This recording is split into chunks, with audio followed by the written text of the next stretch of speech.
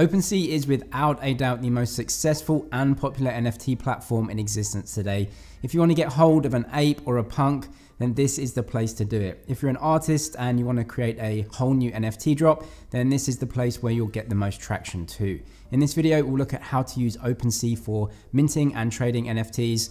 I'll show you how to link up your metamask wallet, which is vital if you actually want to trade on Opensea. And I'll go through the ways we can set up or trade in auctions using Ethereum and some of the other methods like using the Polygon blockchain on Opensea as well. The blockchain bit is quite complex, so I'll go through it step by step. And if you need to watch a section again, just use the timestamps in the description and the other helpful videos on MetaMask and Polygon down there that should fill in any gaps.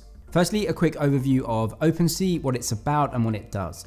Opensea is an Ethereum-based peer-to-peer marketplace where you can buy, mint, sell and auction NFTs, and you'll need Ether coins if you want to do anything in Opensea to pay for your gas and other fees.